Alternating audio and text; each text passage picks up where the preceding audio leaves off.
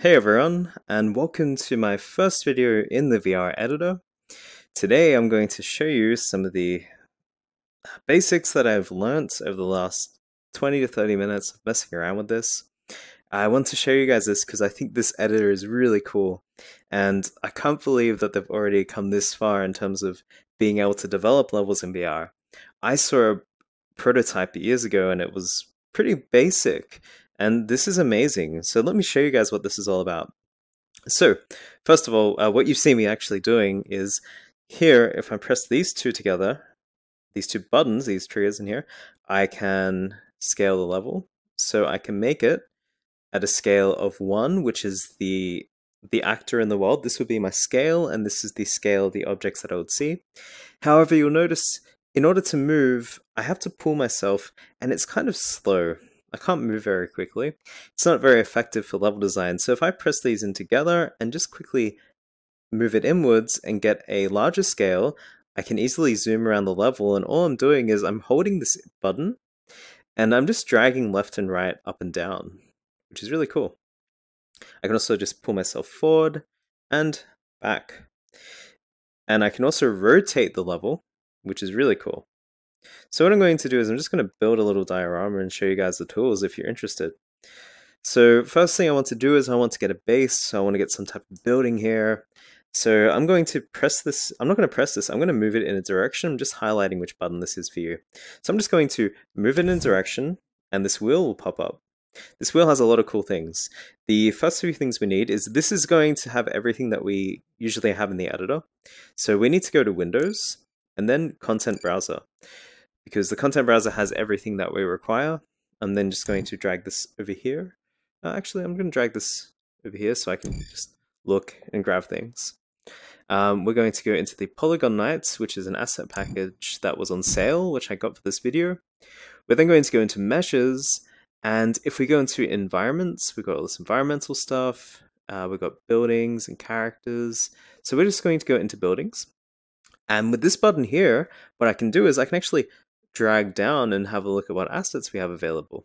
So we're going to build a really simple little church and then add some environmental assets around it, such as trees and grass. So what I'm going to do first is grab one of these. So let's go for this room. So I'll just click and drag it into the scene, just like that. And now I can maneuver it where I want using these, the transform handles. And if I want to do anything else like rotate it, what I can do is I can move this wheel here, go back, I can go into my gizmos, and I have access to all these things, so I can rotate it, translate it, scale it, all that stuff.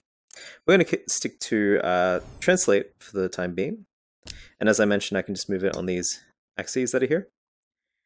So what I'm going to bring in next is I want to build up, as I've used this asset before. So what I'm going to do is build upwards, and what I'm going to grab is the church base. Here it is, the base. So I'm going to grab the base, drag it in, and just bring myself forward a bit so I can see it a lot easier. I'm going to drag this into the center, and then drag this up. Oh, and by the way, I'm using my Oculus Rift microphone. So until I figure out a better system, I'm currently going to be using the Oculus Rift microphone whilst I do these VR videos. If you're wondering why my voice might sound a little bit different. The next thing I'm going to do is bring in this church. So just drag it in. And once again, rotate, scale it. It feels so natural to use this. Like, I feel like anyone, even if you've never used an engine before, you could just pick these up and have a really good time just making little levels. I mean, it's like Lego in real life. I want to move it, I just move it here. I mean, I know there's still a few gizmos and a few technical things to learn in terms of the input with the motion controllers, but it just feels so natural to use. I'm just going to double check. So if I go into here, I can actually go to snapping, and I can just make sure that it is snapping. So just go back to snapping. Yep, awesome. And I just need to bring that down. So I'm not going to make it too perfect, just because I want to show you guys a few other things. So we've got that. So now I've got this base going on here. I can add a few more details. So let's grab, I think I saw it before. There was a extension. So there it is, extension. Click and drag this in. And you'll notice they've deleted the faces at the back because they're not required. So what we're going to do is we're just going to bring this down.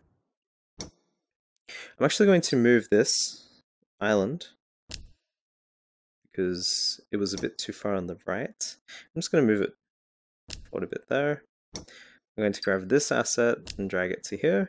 Then I'm going to go back into my wheel, go back, go to gizmos, and then just rotate this.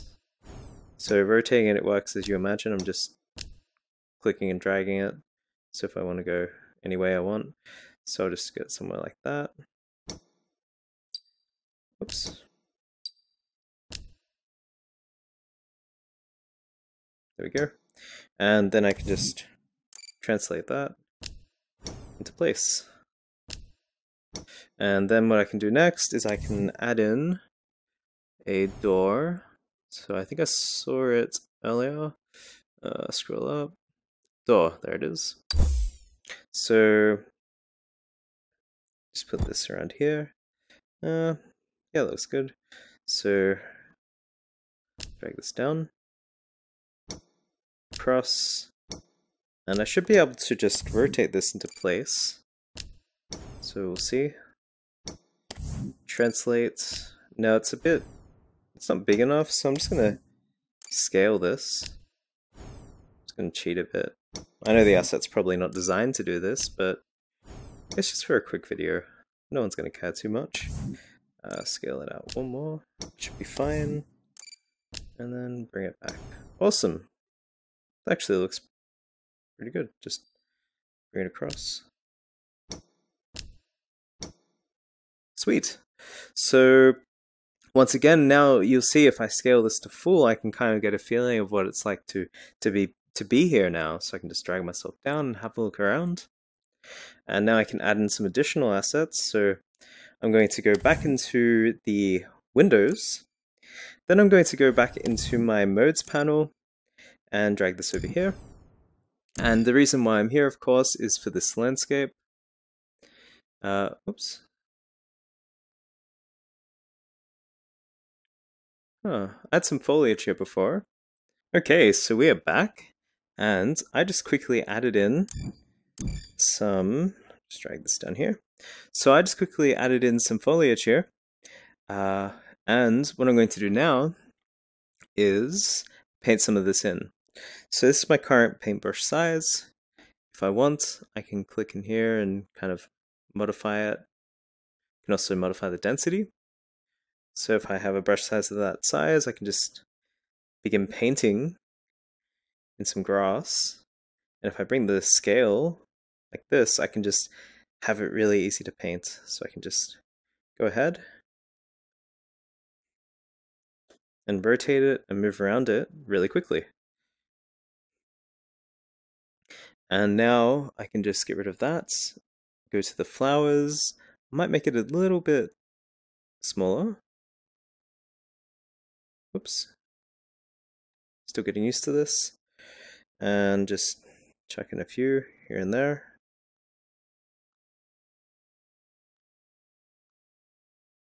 And as you can see, it's quite easy to just add a bunch of landscape, especially with landscape, because you're just painting with the VR controls. It's very easy. I'm just going to add in some of these. I'm going to make this single instance mode. So let's see. So there's one there.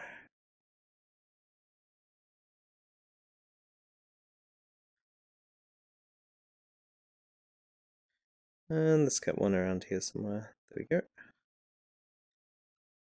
So yeah, now I'm building this world up.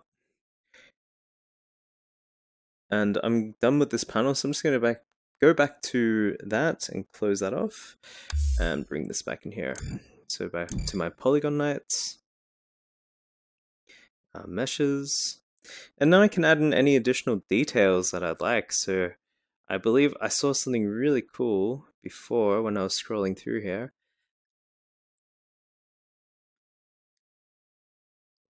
Water, grass, corner tile.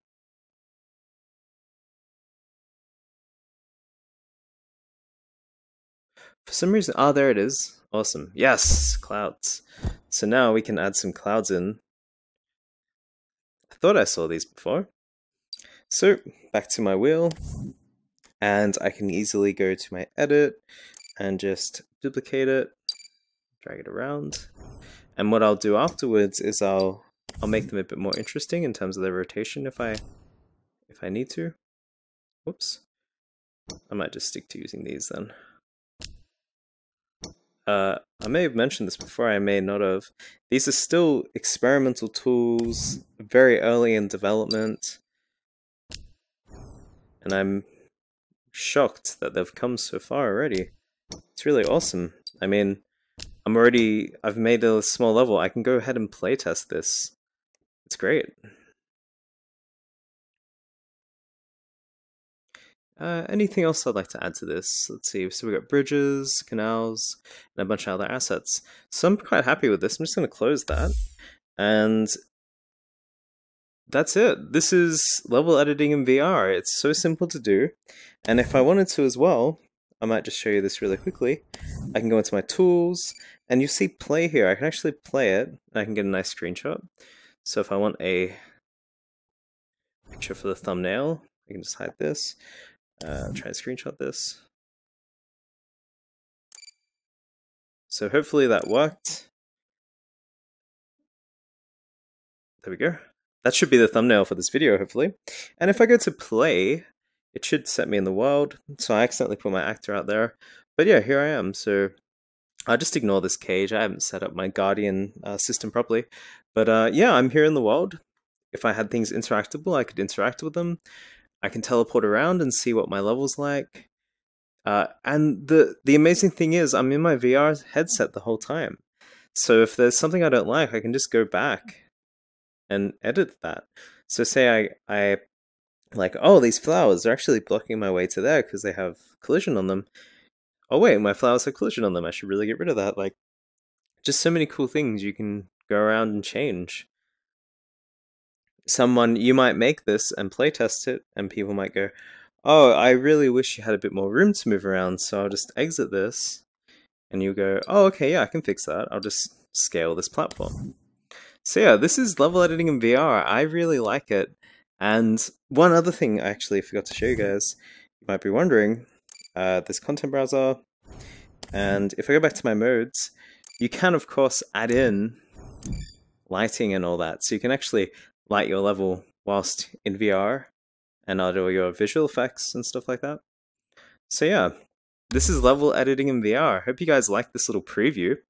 In a future video, I plan on actually, after I spend a little bit more time with it, I'm going to try and do a speed level design in VR and see how that goes. So that should be really interesting. And thanks for watching. I hope you enjoyed this, and I'll see you in the next video.